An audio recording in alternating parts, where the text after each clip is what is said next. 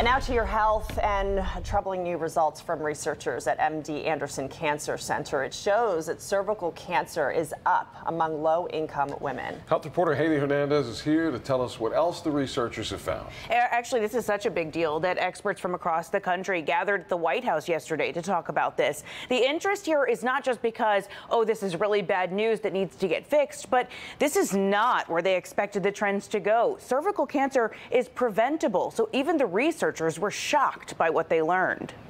So I actually really wasn't expecting to see a rise in distant stage cancer. Dr. Tricia Ambery says while rates of cervical cancer are going down in general, the amount of women getting this kind of cancer, specifically in low-income counties, is going up.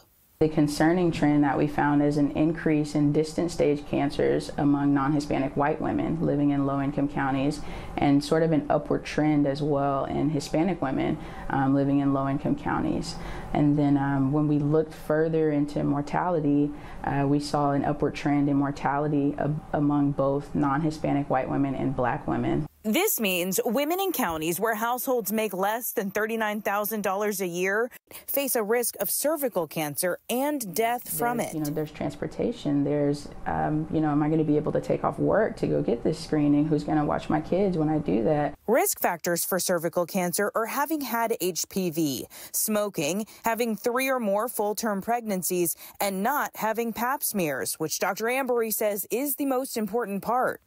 Women between the ages of 21 and 29 to get cytological test every 3 years, so that would be like a pap smear.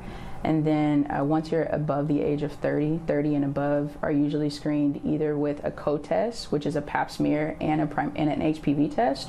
The good news is there's growing proof that people who were vaccinated with the HPV vaccine in their younger years are less frequently getting this kind of cancer, and access to that vaccine is more important now with this new information. And recently, the University of Texas Medical Branch in Galveston released findings about that HPV vaccine showing that 2 doses offers just as much protection as 3 doses, which is currently recommended.